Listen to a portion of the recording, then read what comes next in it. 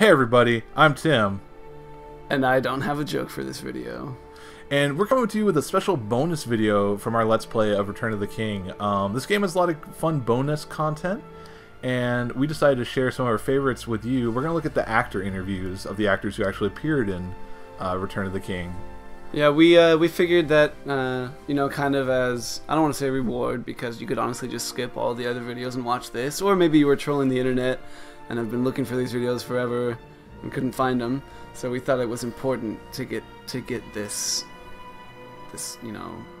National treasure, incredible quality interviews out there into the world for everyone to see. Yeah, so we're just going to start with these interviews, start with some Christopher Lee, and shut up and let you enjoy. Yeah, because this is all about Lord of the Rings. So thanks for watching, and enjoy these interviews. Yeah, thank you. The world is changing. Who now has the strength to stand against the armies of Isengard and Mordor? What I'm doing today is I've been providing the voice of Saruman in the game. Tower of Stone. Saruman, the White, was the head of the Order, and he thinks that he can be the Lord of the Rings. We must join with Sauron. The power of Saruman lies in his voice. None can contend with the will of Saruman. He's not just a wizard who can do extraordinary things. He can convince the most unlikely people.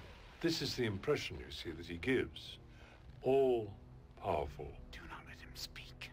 He will put a spell on us. It's rather like chess, that you know if you do the right things, you can beat me. If you do the wrong things, you are the losers.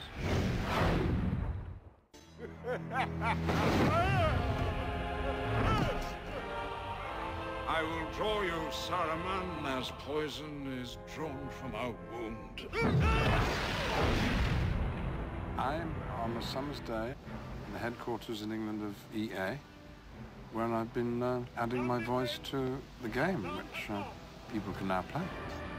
It's the curiosity of Gandalf that there are many of us. There's me, but then when we was making the film, there was my double. And there was the stunt Gandalfs, the ones who did the fights and the twirls. And then there's the digitalized Gandalfs who are sometimes seen in the crowd scenes in the film. Then there's the Gandalf of this game.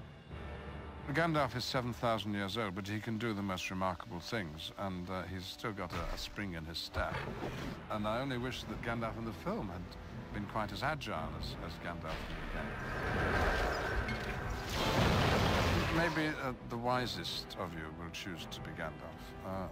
Maybe the most perceptive of you. Isn't Gandalf everyone's favorite character? Well, I know he's mine. Sadly, I excel at your game. If you can't be in the movie, you might as well play the game. It's the next best thing. Mordor. The one place in Middle-earth we don't want to see any closer. The one place we're trying to get to. It's just where we can't get. Let's face it, Mr. Frodo. We're lost. There's a lot in the movie where Sam is, the character himself is very, he gets sad a lot. There's a kind of comic relief element. His goodness and his decency is what makes him heroic, and his bravery in the face of great danger. I'm going to Mordor alone. Of course you are. And I'm coming with you. But because the game is sort of an action war game, the aspect of Sam's character that really comes through in the game is the kind of heroic fighting Sam. I get to really go and fight the orcs instead of having to, pull up from stabbing them because it's a stunt guy who you don't want to hurt. You really feel like you're inside the movie, driving the movie. When I actually, for the first time, had a controller in my hands, I was looking at a very realistic likeness of myself. It's awesome. Then it reminded me of filming the scenes. It looked exactly like where we were filming on the sets, and it was totally interactive. I think the game is incredible. One ring to rule them all. One ring to find them. One ring to bring them all. In the darkness, fight. Frodo never gets to join in any battles in the film. So I was always the kind of the one that was really weak and burdened by the ring. And in this, I get to take Frodo on some adventures that he didn't actually get to go on. I'm a playable character now. That's the best. Yes! Frodo's style of combat's kind of a little clunkier. It's not as finessed as Aragorn or certainly Legolas would be. It's a little meat and potatoes kind of fighting. Very straightforward. It's really cool to sort of be able to take my character from the film and to be able to kind of implement that into the game is pretty awesome. I shall take up this terrible task. Choosing Frodo, you're also choosing the ring bearer, so that's pretty cool. I'm kind of biased.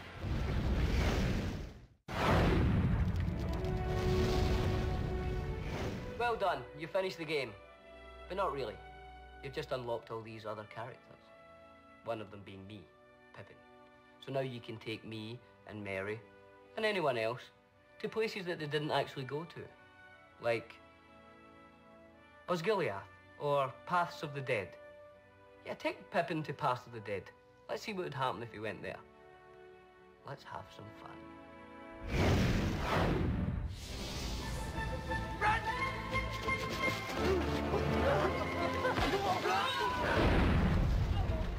Pippin in the movie, he's not a warrior. He's not, you know, he's a hobbit who's kind of caught up in all this. But in the game, you get to see what Pippin would be like if he was a warrior, you know. I'm really looking forward to kind of go to Pelennor Fields and all that as Pippin. Hopefully, everybody will have a go at Pippin. I will challenge everything. Pippin's great. Pippin's what it's all about.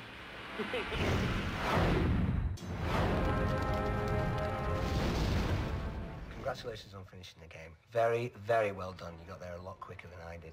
It took me about 3.5 years to finish it. But excitement, crazy, crazy excitement. You've now unlocked 2 other characters. You can take Merry or Pippin, and you can go on any storyline you want. You could go and hang out with Shelob for a while. You could go with Faramir and, you know, see what his journey's like.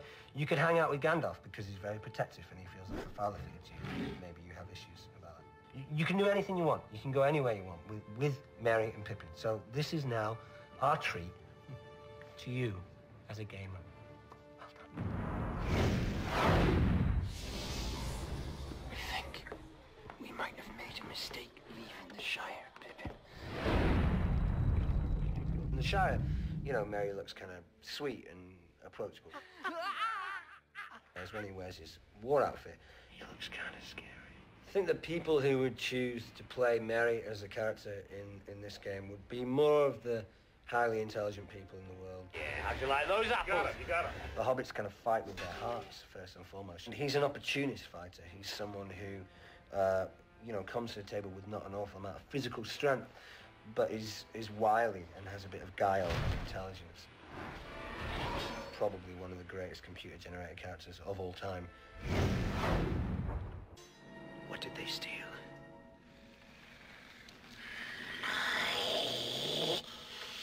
Precious! Gollum for me was like a major addict who just needed his fix. He was like a kind of a junkie, ring junkie. Must have the precious.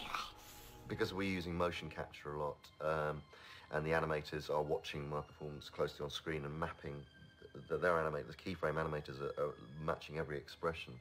His whole facial structure and the way that his face moves is based on the way mine does. So it goes through 3 processes. I shoot on set with Elijah and Sean, and we act all the scenes together. And then I work in the motion capture studio repeating every single scene. And then I do the final voice track. Yes, precious. The voice was really born out of 2 things. One was trying to find a psychological route into why he speaks like that. But actually, in physical terms, it came from cats. It came from, we had 3 cats at home, and they do this incredible kind of convulsion where when they cough up fur balls and they kind of go like that. And so that really became how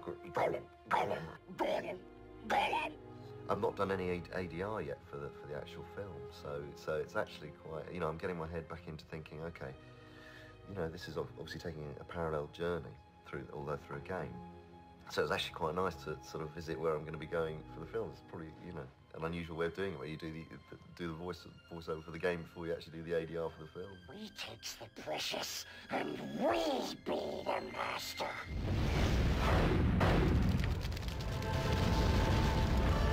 Faramir, Prince of Gondor, was one of the few men who withstood the power of the ring. But Faramir and Boromir were brothers, and it isn't beyond possibility that Faramir went to Rivendell instead. And if that happened, Faramir could have survived and returned to Gondor. Now we're going to explore this fact by unlocking the character of Faramir. See for yourself what else he might have done during the War at the Ring. Good luck.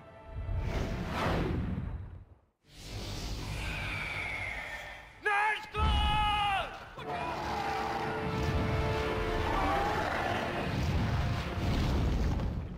Game players should unlock Faramir first because he's a character who is in possession of multi-skills. He's a great swordsman, a great archer, he's also a great thinker. One should head for Faramir first. Yes. Faramir's style of combat in the game, extremely energetic. It's relentless. It's high energy, high voltage action. The game itself has totally captured the excitement in all aspects of the film Return of the King, and I don't think you can ask more than that.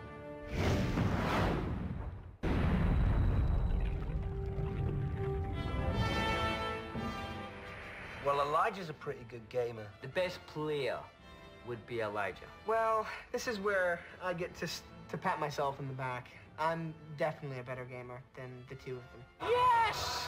Elijah has this insane ability of being able to just grab hold of a console and go through a game. I've actually made the controller float, and without touching anything, I've managed to play the game. It's only happened a few times, but...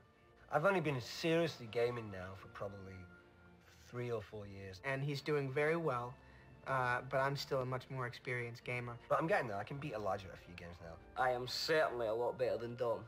Ah! Dom, who, you know, talks a good game. Oh, look at me go. I'm on fire now. He says, I'm getting so good at this game. I says, okay, give us it. Beat him 3 times in a row. Billy's getting better, but he's not great. Billy is awful. One of the worst game players of all time. I think I do have a special gift for gaming. You'll be playing a 2-player game and you'll go, Billy, press X, and he'll be like, hang on a minute, hey, wait, which one's X? But I just haven't really opened that gift yet and given it to myself.